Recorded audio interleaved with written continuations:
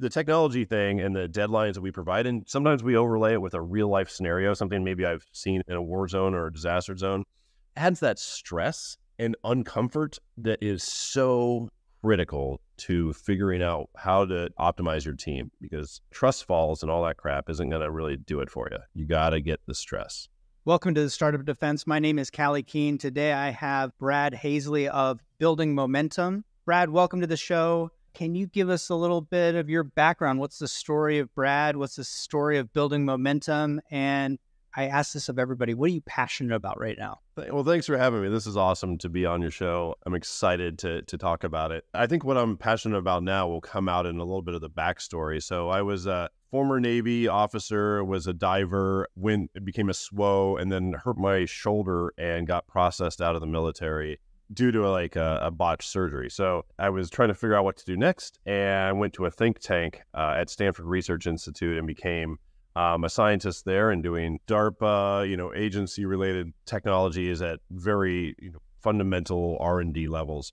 Really loved doing that, but got frustrated that none of that tech was going anywhere, sort of straight out of Raiders of the Lost Ark, where they roll the cool tech you just made into a warehouse and call it a day. At the same time, we were pretty much knee deep in Iraq and Afghanistan. Some of my friends were out there calling me and saying, you got the smartest people in the universe all around you, and yet we can't get basic robotics. We can't get basic ISR. We can't get, any of this stuff. So it kind of haunted me enough to where I finally left SRI, found a consulting company that had a contract with the Army, and immediately went downrange in 2008 to see what was going on. What was the deal? I had a lab in Baghdad, but just pushed out all around the country on missions as much as I could to sort of see what the heck was going on. And I spent about a year there building tech, prototyping things. And at the end of that, at that time, the Army wanted more of that. And so I started training nerds, mostly PhDs, to go to war. And in that, developed this insane sort of training process where it was like hell week of tech. So they had to build something. They would learn a 3D printer. They'd have to build something. They would weld. They'd have to build something. Very purpose-driven technology development. And I fell in love with that too. So when I started Building Momentum, I wanted to do both. I wanted to go to fun places of the world and do sort of the in-situ prototyping and problem solving, and then teach people how to do that. So that was a lot of fun. That's where the company started. So then about passion, it is truly around helping people when they're at their worst, whether in a disaster zone. I was in Ukraine in the fall, trying to help out over there, or war zones, disaster zones, but even in the community. We work with severely underserved or people in systemic poverty around here in Northern Virginia. And that's what I'm passionate about, just helping humans, especially those that need it the most. I was really excited for this conversation because your background really encapsulates some major themes that we have on the show, seeing and solving real problems in the situation, empowering people with the tools that are commercially available and kind of the speed of commercialized process, but for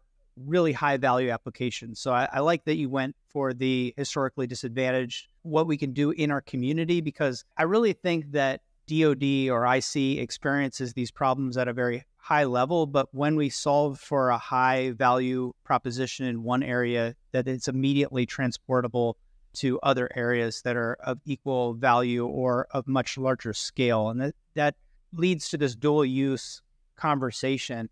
And I want you to introduce everyone to Building Momentum and the Garden and kind of what you're doing in our Northern Virginia community. Because you can kind of see this as like it's giving accessible training and tools to innovators, but you're also serving people in the DoD as well, and kind of mashing everybody together with an event space. And we've had events there and brought in inventors and entrepreneurs, and you're getting at that triple helix of innovation where you get government and universities and, innovator and people all together. So can you give us a little bit more like brass tacks about the space and the kind of things that happen there? What bubbles up there at Building Momentum? Yeah, you said that really well. The sort of helical imagery that you gave was fantastic. And a lot of what we've been doing was very evidence when I was in Kyiv about like the community helping the warfighter. So I do truly believe that all of these things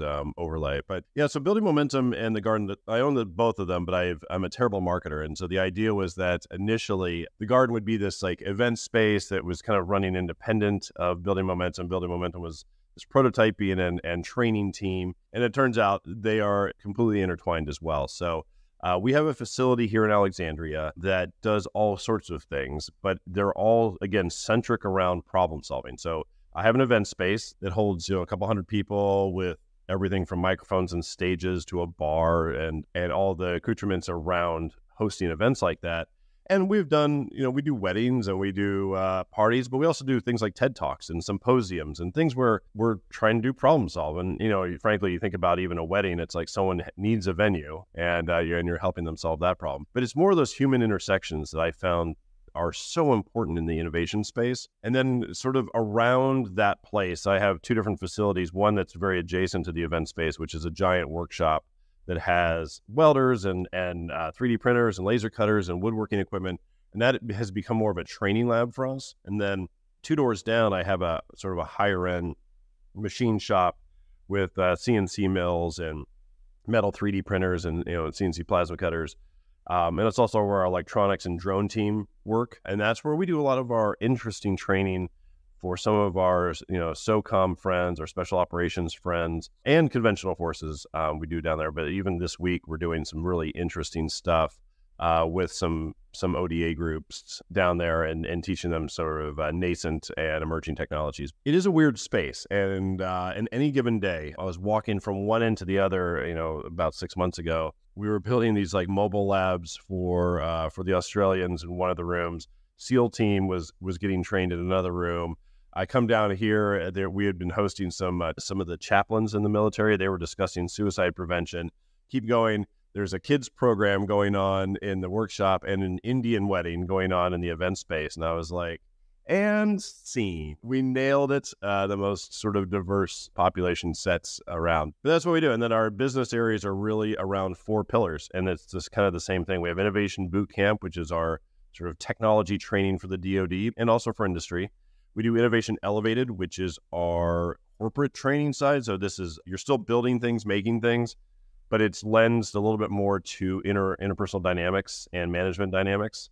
But you're still going to be welding or 3D printing or flying a drone or doing something, because technology is that amazing backdrop where you're feeling uncomfortable. And in those moments, all those little sort of predilections for poor or good management come out. And then we have Innovation Academy, which is where we're teaching kids. I mean, kind of the same thing, problem solving with tech. So I taught my 7-year-old daughter how to weld. So it's very approachable. And then lastly, we do something we call innovation design. So if you want that really weird thing built, we're great at that. If you want, 100 of a very standard thing built, I'm not super interested in that. But if you want that weird, unique thing that no one's ever done before and you need it fast, that's kind of our wheelhouse. I can see that really supporting a lot of the national lab teams, but of course the SOCOM teams. You gain so much actual experience and knowledge on the execution side once you understand the context of how things work and how they're made. I think that a lot of people I see retire out of the service, they have this built up catalog that any commercial company would value at millions or billions of dollars of these problems. Like, I understand the pure context of these issues that we have because of this very specific situation. This is something why current technology doesn't work, but this is why a commercial product would really solve that problem if I could just XYZ it. I could tape it together, solder it together, put it in a better housing, often is the kind of, make it a little bit more portable. But without the context of, well, how does that work? Like, how does an Arduino work? How does soldering work? What are the possibilities on execution?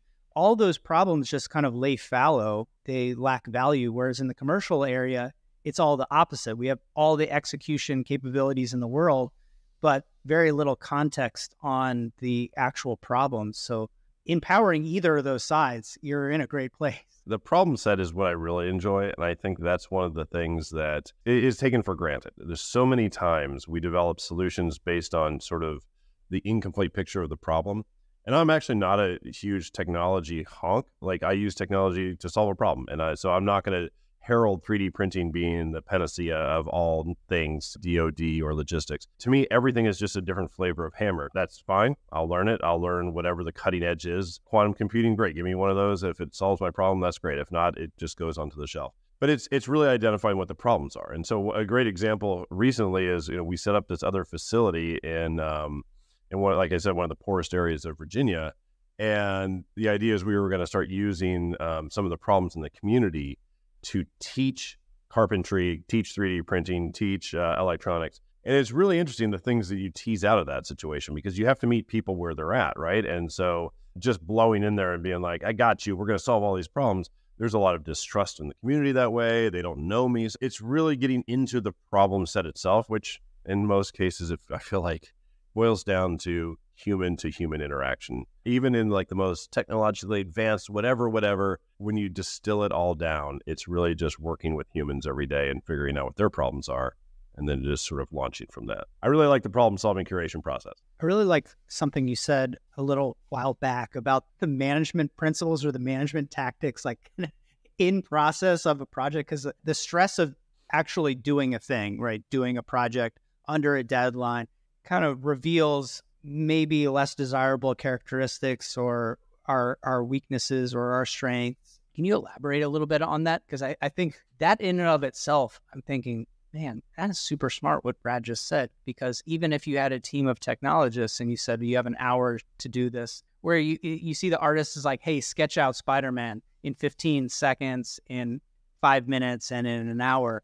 When we have those deeper constraints, it reveals a lot. It's like taking the water out of the harbor. You see all the rocks in the path. I wonder if you have any fun stories that you can share about that. But if you could expand on it a little bit more, I'm kind of curious, because it's so smart. You just kind of glossed over it. I like your metaphor again about the rocks being exposed. That's a good one. That's exactly what this is. So I've seen this too many, and I do have an anecdote for you, but I've seen this too many times where like there's a team and there's an obvious asshole in the group, or several assholes in the group. And in a team building situation, like they're on their best behavior. Everyone's like, it's kind of newish, but it's predictable what the outcomes are going to be. And so you can get away with, not letting your true inner jerk self come out and all those little cracks and fissures within that team. When you put even PhD, mechanical, aerospace, whatever, you put someone into a technology situation where they have to build something under a deadline, all of that is laid bare. So one of the great examples we had a couple of years ago, there was an organization that it's a organization in the government, so I'll just leave it at that right now. But they had a really senior team come in, and then the head of that, the entire organization was there. And I pulled that person aside and was like, look, you need to not take over. Like, your team is going to look for you to take over. You're the boss. You're just going to have to facilitate so they can get something out of this experience as well. And they had to build. And it was an aggressive day. So in one day, one side of the team had to build a slot car out of wood. They had to solder up the motors. They had to make all the contactors. The other team had to weld up a water wheel that was attached to a generator. And so the idea was that at the end of the day, rain water over the water wheel would turn, the generator would power the track, and the car would go around the track. That everything was hand built, and then the team that got most laps for 55 gallons of water would win. 1 hour into this, they were having some issues. This one part of the team was having some issues. Without even, instantaneously, without even acknowledging our conversation, this guy just goes and takes over and goes into this rabbit hole and just starts, because he had an engineering background even before he became the head of his organization, and was just like driving the ship. And what ended up happening is it fractured the team, just like you would think. And when it came to that integration side between the water wheel and the car, since no one was talking and this person was just heads down building and sort of taking over the whole situation, they missed a very important part of the integration, and they got blown away by the other team. The other team had a bunch of very senior people, generals and things like that on as well. But one of the generals had made a point to just communicate everything and just communicate. So at the end, we were like, is this representative of what you see in the workplace? And everyone was super sheepish to bring that up. And so I just started really poking people in the eye and being like, I saw this behavior. Is this what it's like in the office? And eventually like, yeah, it's kind of what's going on. And I said, great. Well, that's great. It's okay. That's fine. Let's get that out and talk about it. And let's think of strategies that go beyond this. But what ends up happening in a lot of these team buildings is you never get to that raw authenticity of what is actually happening and why. And so if you start peeling that onion, why did that guy take over? Well, we were under the gun and it was urgent, and I didn't trust the team to do all the things I know how to do because I'm an engineer. Now you're starting to see some of these issues, right? You need to trust the team, even when it's an urgent, deadline. You have to let go and let that trust happen. So the technology thing and the deadlines that we provide, and sometimes we overlay it with a real life scenario, something maybe I've seen in a war zone or a disaster zone, adds that stress and uncomfort that is so critical to figuring out how to optimize your team, because trust falls and all that crap isn't going to really do it for you. You got to get the stress. I love that. We go to war with the team that we have too. So you can't just, you see as a toxic management trait, it's like, oh, I would just have, I'd have more engineers on my team. I'd have a better team, or I'd do this and I'd do that. Well, that's kind of your responsibility right now. You're not really taking ownership of the fact that this is the team that you have. You're not leveling them up. That's why you're here, is to level them up. And so they're not getting leveled up because you're not letting them even participate in the training exercise that you're here to help facilitate their growth, right? Yeah, we go to war, we do a project with the team that we have. And I think that's fascinating, because I've done enough startup weekends, hackathons. I've conducted some corporate training, some large local companies as well. And you definitely see this as like really smart people. They've been trained how the organization works, and they're looking for someone to more like from the head down authoritatively delegate a small role to them. Well, why aren't you drawing up this possible solution? We have all these printers here. You can just do whatever you want. You're just waiting and doing nothing. They're like, well, I don't know if it's going to be a good idea. We all kind of don't know it's going to be a good idea. That's the whole point, is it costs me 2 cents and 30 minutes of printing to try something out. So let's try 5 things. They'll probably all be bad, but the second round of the 2 that we select will be pretty good. But if you're waiting for XYZ, head honcho dude to say that you have a good idea, guy doesn't know either. So it's kind of a waste of time. It's going to take forever to get to the 10 iterations we need to create some kind of new innovation. Yeah, we had an exact example of that not too long ago, where the Navy approached us and said, hey, Brad, can you make us a gimbal for 3D printers on ships? And I was like, do you need it active? Do you need it passive? And they're like, we don't know. And I said, you don't know you need a gimbal is what I'm hearing. So I said, give me a minute. So we went out and built this. You can see it on our YouTube channel. This whole large, it's probably like 8 feet by 10 feet system that you put a 3D printer on, and it simulates a ship. It simulates the heaving and rolling and yawing of a ship. We actually add thumpers on there, so it feels like aircraft landing on an aircraft carrier. And we can dial this thing up. And by the way, we made it out of like garage door opener parts and an Arduino, and we had some high school kids help us, and we did it in a few weeks for a few $1,000. And we mocked this whole thing up, and we ran a bunch of 3D printers on it. And actually some industry 3D printer makers heard about what we're doing and just sent us theirs for free just to like beat on it. And the result was, you probably don't have a problem, actually. If it's sea state like 9 and you're in a frigate or 8 or something, you're throwing up like I used to do, go hit pause on the printer and throw up. If it's a nice day, print. Like, this isn't rocket science. Like, you don't need to spend hundreds of thousands of dollars on a gimbal. Like, what are you doing? And so that was the feedback we gave the Navy, which is just don't worry about it. And then actually 2 days ago, I got another call that the Marine Corps is thinking about putting these other printers on ships. And they asked for the same information again. I was like, here's our report. Go read it. Don't invest in gimbals, just hit pause. And it's that sort of that realism where people are overthinking it. And it's like, I'll be right back. And I just mock it up really fast and make some intellectual headway in that space. I just think that's something that isn't done enough. I was at think tanks. Like, I know this. Everyone loves to, postulate and sermonize. And it's like, well, if we just run out and get our elbows dirty really quick, we can probably make a lot of intellectual headway here. So anyway, that's kind of who we are. I like that. For that specific example, the normal industry approach would be to pay an engineering company to come up with a test fixture, do a ton of analysis on the test fixture itself, do a requirements report. So now you're into the tens of thousands, if not exceeding $100,000, then build the thing, test that thing, and then do like an industry survey for all the different printers and do this and this and this, when in reality is like You could just build it and try it. It was like $6,000 of stuff, by the way. And we did it literally like in 4 weeks with 2 high school interns. You can't beat how smart high school interns are getting, though.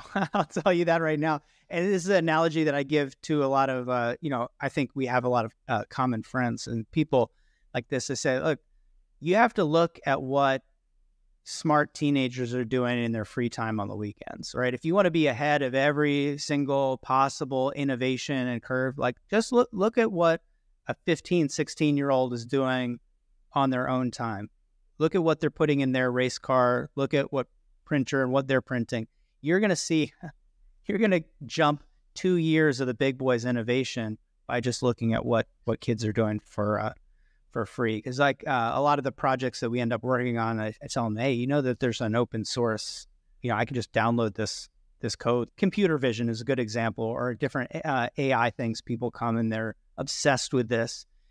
And I tell them, hey, I can just get you a small form factor computer. We can just push some open source code to it and try it in like a couple of weeks or a month if you really want, and then figure out why does this not work. Yeah, I saw that firsthand actually in Kyiv, because I sat down with one of the drone builders there, got a chance to meet, he's posted a bunch of stuff on YouTube, and you can probably hunt his stuff down. So I was talking to him about like how we got started and what possibly we could do to help. He gives me all this drone story stuff about how he was a marketing guy and then used YouTube and GitHub. And then, so I was really fascinated by that, because the drone world, is very sort of that way.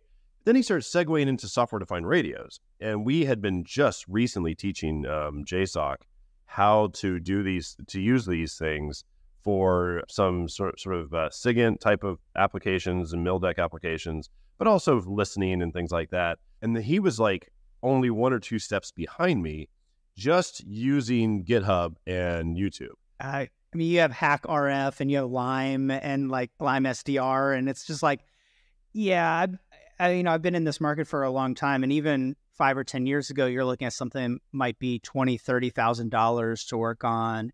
Right now, we use Epic SDRs, but you could just use a Lime SDR for a couple $100 and get started. It's pretty absurd what you can do, because you can, beyond like the owned waveforms, right, and the specialized stuff, it's really not that hard. You literally can watch YouTube and build your own specialized, radio network for under $1,000 and a weekend of time. So, and so I came back from that experience like, holy crap, we need to outpace the hobbyists. Like, obviously the war is adding significant urgency to people learning this stuff. I could talk all day about how we need to do that as well internally and be learning from all these things and just feed on that urgency so we are prepared. But yeah, it was like, that's the utility of the internet these days. Like, you can get really quickly up to speed on some pretty complicated technologies, which are actually made less complicated by, things like GNU Radio, which is all open source. And so it was incredible. And so it's just like, it was something that I had known that our teams should be learning how to do. And I'm a big open source fan. And then I get punched in the face with it with these guys in Kyiv. And I was like, yeah,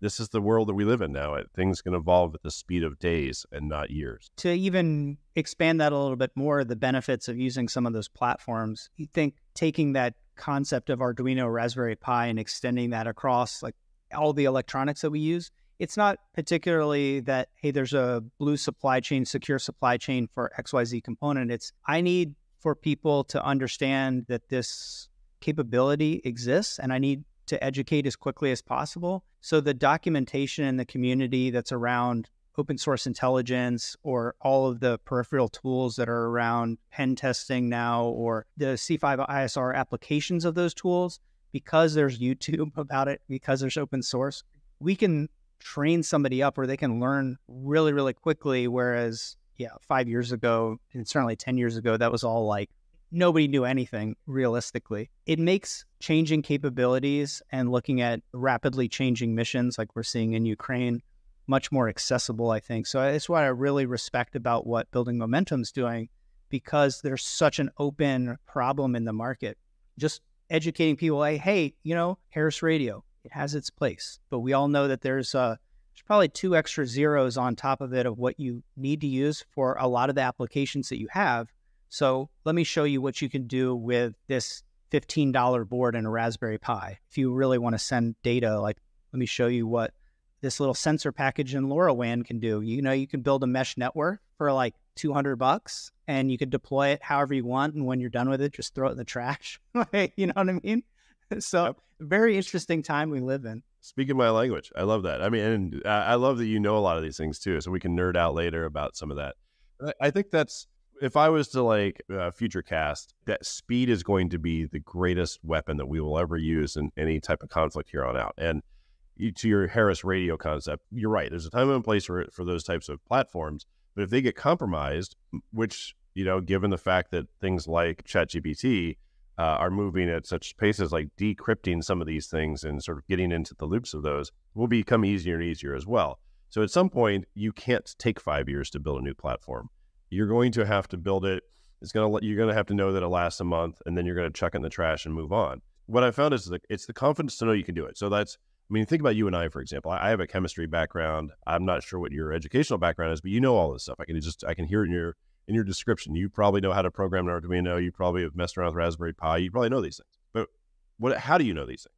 How do you know that you can know the next thing? And it's this confidence that there is information in the world that I can ingest, and there's a piece of hardware here that I can touch, and I can make those things do something. I know I can do that. So how do you get to that point? Because that point is the seminal moment of this, like, some JSOC guys told me the other day that I'm the most dangerous person they know because I've played the soldier. I can do all the soldiering things, but I can do all the sort of the nerding things. And that's like, it's just a mindset. Before, name some amount of years ago, I've never touched a Raspberry Pi, but I knew that I could use it.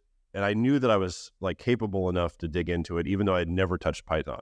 And sure enough, you know, after a couple of days, I was doing all sorts of crazy surveillance systems and image recognition stuff and things like that. It's not because I'm some genius. It's just because I have the confidence to know that I've been there and done that. So I think that type of understanding or confidence or whatever that is to grasp information in the world and grasp things and sort of amalgamate them into a thing, and then doing that fast. Those two things will outpace a lot of our adversaries out there. If you think about like China, for instance, which everyone loves to think about, they're more of a monolith. They're more like Russia. They have this bureaucratic monolith of a military, and they will never be able to keep up with a very agile sort of community industry driven force that is just pivoting constantly. It's just like a scurrying mouse of information. So yeah, we firmly believe in that. I firmly believe in providing people with that confidence and then using speed as like the other lever. 100% agree about the speed thing. Is really, that's the power of these prototype solutions, right?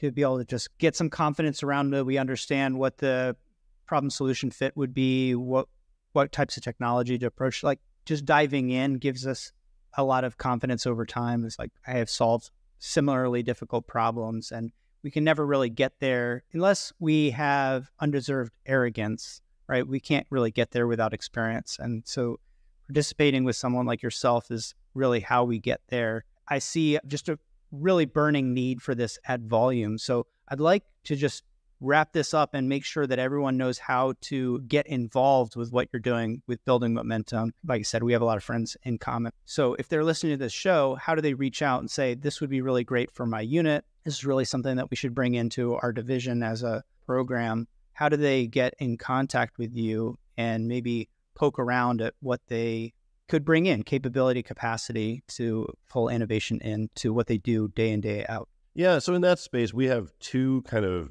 primary offerings in that. I'm just going to, for lack of a better term, call it like MacGyver school. We call it Innovation Bootcamp. We can go to places. So if we blow into Qatar or Japan or Australia, we bring pallets of gear because every student gets a 3D printer and every student gets a whole box of tech, sensors, Arduinos, Raspberry Pis, things like that. Because I feel strongly that if you're going to play with it at home, you're going to be so much more capable in the field. So we give that to you. We go to places, and we also have that here in Alexandria. We do something called Innovation Bootcamp by the Seat.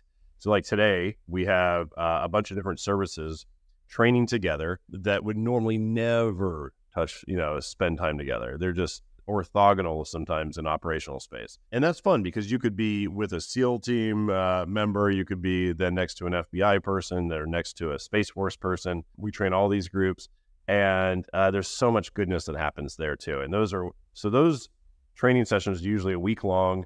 They're really intense. You're going to learn more than you've ever learned in a college class about all these different things, about 3D printing and coding and mechatronics. And you build a robot, and you might build a GPS tracker. You're going to use ChatGPT to write code, all these things. It's really intense, but it's a lot of fun. And then we do advanced sessions. After you've had that sort of foundational session, we do advanced sessions on build your own drone from scratch, build a whole clandestine surveillance kit from scratch. And so we do those types of things. So if you're interested in any of that, you can go to our website at buildmo.com, buildmo.com, or you can get a hold of me through info. Just hit info@buildmo.com and ask whatever questions, and that'll get filtered to me. And then we can do some crazy things. I love the custom stuff. I want to build a CubeSat that that puts Skittles over Australia every month or something. Like, I would love to do some crazy projects like that too. And we train on some of that weird stuff too. So if there's something out there that's interesting, give us a yell. Brad, thank you so much for your time, and thank you for being on the show. Really appreciate it. This has been awesome. We got to do this again. Yeah, absolutely. My name is Callye Keen, and this has been the Startup Defense.